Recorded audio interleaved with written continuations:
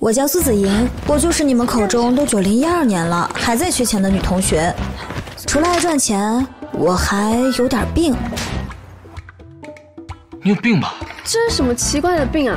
这叫异性亲密接触恐惧症。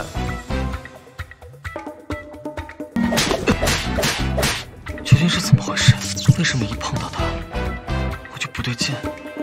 先是莫名其妙扇我一巴掌，引起我的注意，现在又投怀送抱。你怎么不去名媛贵妇群开课呢？叶峻成，你是不是有点大病？